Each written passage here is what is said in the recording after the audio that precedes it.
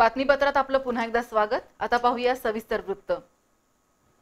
पुलवामा हल्ल्यात 50हून अधिक भारतीय जवानांचा मृत्यू झालाय। या घटनेनंतर संपूर्ण देशभरात संतापाची लाट निर्माण होऊन पाकिस्तानला जशास तसे उत्तर देण्याची मागणी होत होती।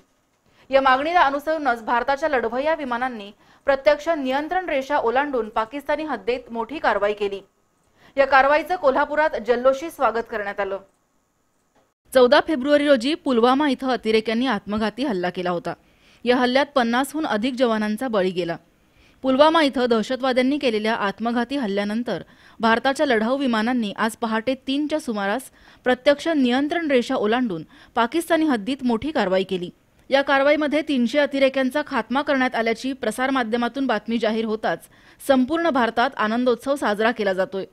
कोल्हापुरातही आज टेंबे रोड इथल्या व्यावसायिकांनी फटाके लावून आनंदोत्सव साजरा केला। यावेळी पाकिस्तानच्या विरोधात घोषणाबाजी करण्यात आली। शिवाजी चौकात हिंदुत्ववादी संघटना आणि भाजप युवा मोर्चाच्या वतीने सुद्धा भारतीय हवाई दलाच्या लढाऊ विमानांनी पाकिस्तानच्या हद्दीत घुसून केलेल्या हल्ल्याचा आनंदोत्सव साजरा केला। रस्त्यावरून येणाऱ्या जाणाऱ्या वाहनधारकांना साखर पेढे वाटून कार्यकर्त्यांनी जल्लोष केला। यावेळी संजय साडविलकर, दीपक मगदूम यांच्यासह कार्यकर्ते उपस्थित होते। पुलवामा हल्ल्याला चोख उत्तर देत आज भारताने पाकिस्तानमधील दहशतवादी तळावर हवाई हल्ले केले। या हल्ल्याचं सर्व स्तरातून स्वागत होतोय। इचलकरंजी इथंही सुजित कांबळे, आनंदा मकोटे यांच्या नेतृत्वाखाली विश्व हिंदू परिषद, बजरंग दल यांच्यासह हिंदुत्ववादी कार्यकर्त्यांनी छत्रपती शिवाजी पुतळ्याजवळ जमून साखर वाटून आनंदोत्सव साजरा केला। यावेळी पंतप्रधान नरेंद्र मोदी यांच्या समर्थनार्थ घोषणाबाजीही करण्यात आली।